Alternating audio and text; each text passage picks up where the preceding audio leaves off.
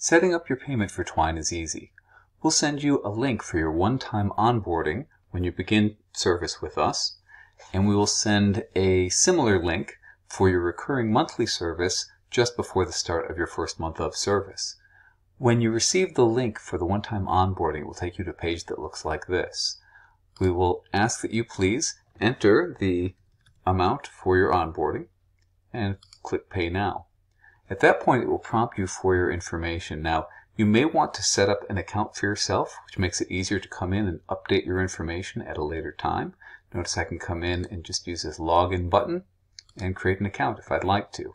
Or you can skip that entirely and just go right in and enter information. So I'm going to go ahead and specify an email address here. And then the system will automatically take you down, and notice we have a choice of credit card. This accepts American Express, Visa, or MasterCard. Or for electronic funds transfer, EFT, we can come over here to bank account and just provide the routing number and account number information and what type of account it is. When all of that is saved, you can click Complete Checkout, and it will go ahead and initiate that one-time charge. For your recurring service, it's the exact same interface. If you've already created an account, you can log right in and it will have your information saved.